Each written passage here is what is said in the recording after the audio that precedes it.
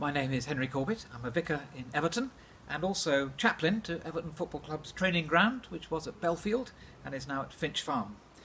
When I started out as chaplain, I was given great advice by an ex-player, an ex-manager who said, "Don't talk football to the players.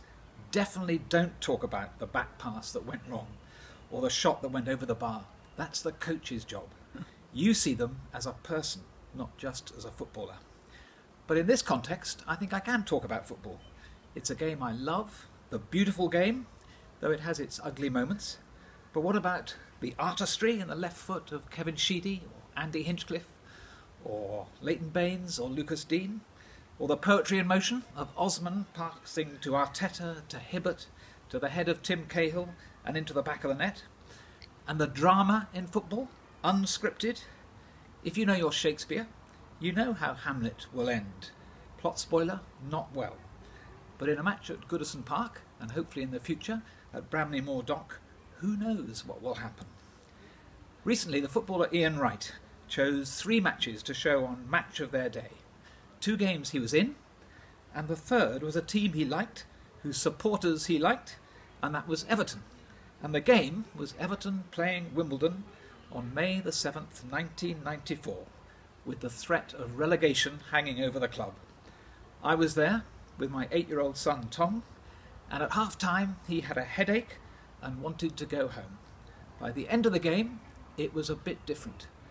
Here's a clip. 9 minutes to go.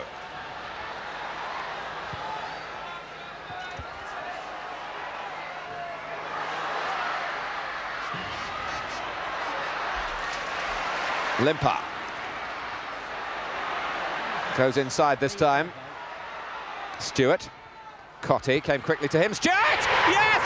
Yes! For Everton! They can see salvation.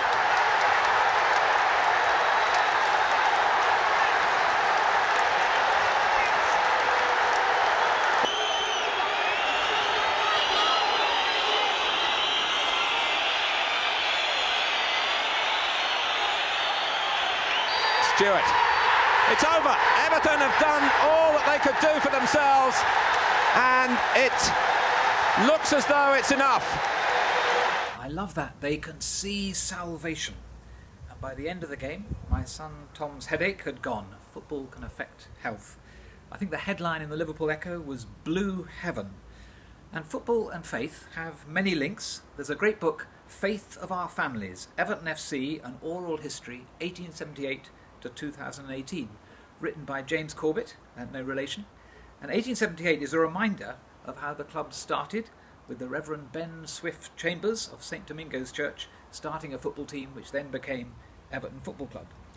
And there's also links with the importance of teamwork, of different gifts, of hope, perseverance, of identity, and of togetherness, and that's so important in tough times. And Everton Football Club have a great record of togetherness, looking out for each other, especially with the brilliant work of Everton in the community.